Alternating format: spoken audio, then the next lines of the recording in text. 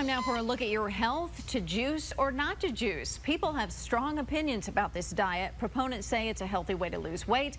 Opponents say it can actually be dangerous. So here to sort this all out and give us the pros and cons of juicing is Dr. Mitchel Goldman from UCSD. Thank you for being here. Always good to be here. So how is juicing different from, say, getting a smoothie? Well, way different. When you get a smoothie, you're basically not having very much fresh fruit, and you're also having yogurt and ice cream put into it.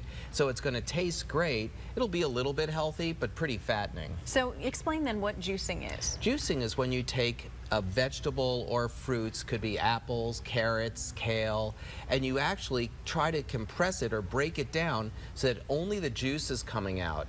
And it's a pretty good thing. You get a lot of the vitamins, but the most important thing with juicing, if you want to get the most vitamins out of it, you've really got to drink the juice within 20 or 30 minutes. If you leave juice open to the air, even within a few hours, it's going to break down the vitamins, and you're only going to get about 50% of the potency. So it's not something you can store in the fridge and do later. Well, no. How long has this been around? Because the craze, you know, you see all the infomercials for juicers, seems to be really in hyperspeed, but has it been around for a while? Well, it really has. One of my patients heard that I was doing this, and so Saul brought me this book, and this book is a Jack LaLanne book.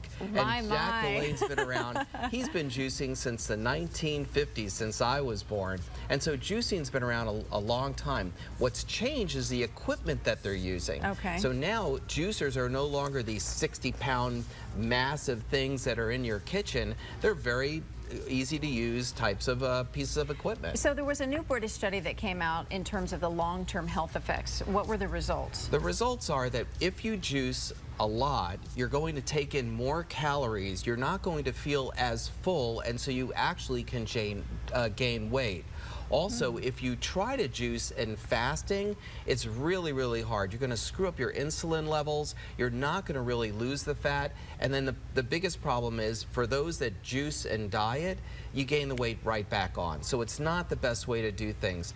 And then for those that juice a lot, especially with things like beets, you know, beware when you look at you go number 1 or number 2, it's going to look way different colors, and you're going to think you have cancer or something. So if you're juicing with beets, you got to be very careful because things are going to change. Similar, if you juice with carrots, you can actually turn your skin orange, and orange might be a nice look. Yeah, but if you're on Jersey Shores, but maybe not here. No, not Let's here. check some tips that you can give to our viewers, though. If you are going to juice, you have some tips and guidelines of how you should go about it. Well, most of the important things are up on there. It's like you have to drink your juice fairly quickly.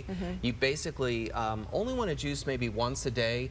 And then if you're going to juice, I don't know if it's up here because I can't see that far, but keep the pulp. Keep the pulp, because pulp is actually good, and you can use it in other things or in other types of recipes, but you need your pulp. You know, eating an apple is better than juicing an apple because it's going to help your digestive system as well. All right, so even this in moderation. Everything in moderation. All right, Captain. That's the golden rule. Well, Except thank you so much. our wonderful weather. Yeah, always great to see you. Good to see you Dr. too. Mitchel Goldman, we'll send it over you.